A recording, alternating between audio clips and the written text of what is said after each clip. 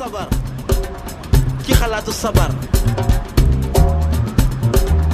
moo indi lii ñu koy fecc ci guddi gii xaje guddi biddeew yi feeñ ci guddi guddi gi biddeew yi feeñ ci Orange Midnight.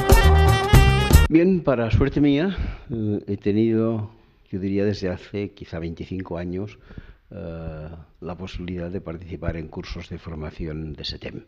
No exactamente aquí en Castells, pero sí en otras poblaciones de Cataluña, en el País Valencià, en otros sitios. Y siempre, también en este caso, el resultado para mí ha sido magnífico. Primero, una gente interesada. A lo largo de 25 años, lógicamente, han pasado de muchas edades distintas, pero interesada en algo básico, que es la transformación económica y social del mundo y de la gente que vive en el planeta para caminar hacia mejores situaciones de dignidad humana. Que este deseo exista, magnífico. También las ganas de aprendizaje, porque estas ganas se van posteriormente a convertir en voluntad transformadora.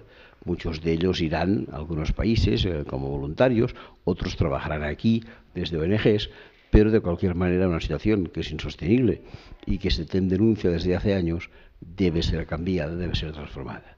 Por tanto, conocerla, dar, como va a dar este curso, instrumentos de transformación, me parece que son cosas importantes.